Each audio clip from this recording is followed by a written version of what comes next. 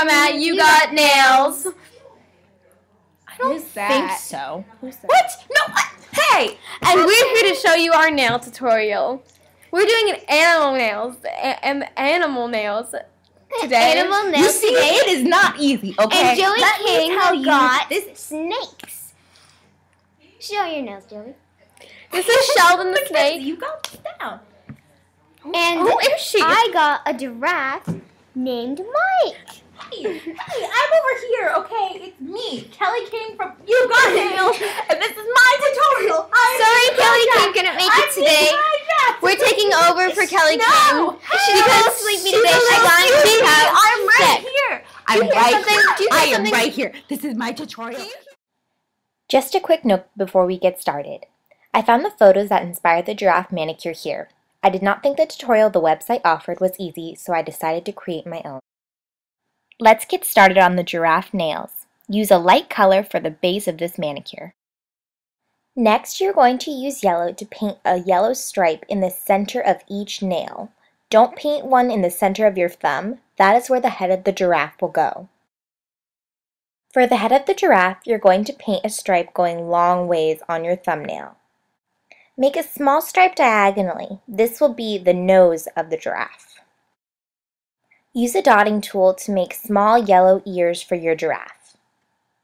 Now it's time to make the giraffe spots. Use a light brown color to make small, blocky shapes. The shapes should almost look like they would fit together. Make sure you make some bigger shapes and some smaller shapes. This will give you the best pattern effect. These are what your 4 nails should look like when you're done. To finish the giraffe's head, you need to start by giving him a nose. Use a dark brown polish to create a little circle on the side of its face. Then use a dotting tool with some white on it to start the giraffe's eyes. Next, use the dotting tool to finish the eyes with 2 black dots. Also put 2 black dots inside of the brown area of the nose. For some extra detail, place 2 pink dots inside of the giraffe's ears. This was Mackenzie's idea. Now it's time to add your giraffe's horns. I used my dotting tool because I didn't have a paintbrush, but a paintbrush would do just fine as well. To finish up the giraffe's head, add some more of the giraffe pattern spots and you'll be finished. When you're done, you'll have a giraffe that spans across all 5 nails. Now to create Joey's snake manicure, start again with a light colored base polish. We use the same blue. To make the wavy snake lines, I used my dotting tool to outline and fill in each shape. A dotting tool worked best for me because it allowed me to be very precise with where I wanted my lines to go. You can make your snake do whatever you want. Joey wanted hers to have a curly Q in the middle and to be very wavy.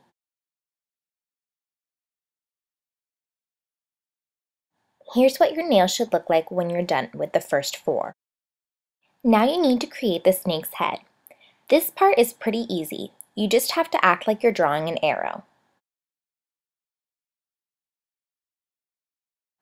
Now it's time to add some details to your snake.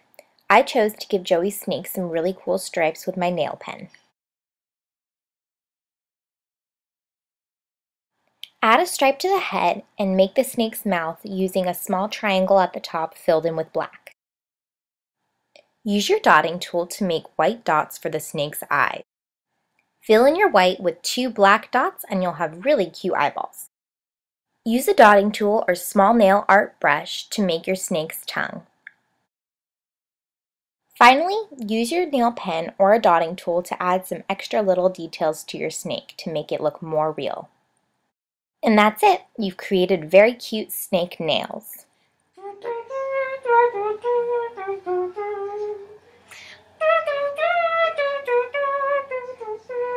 You got nails.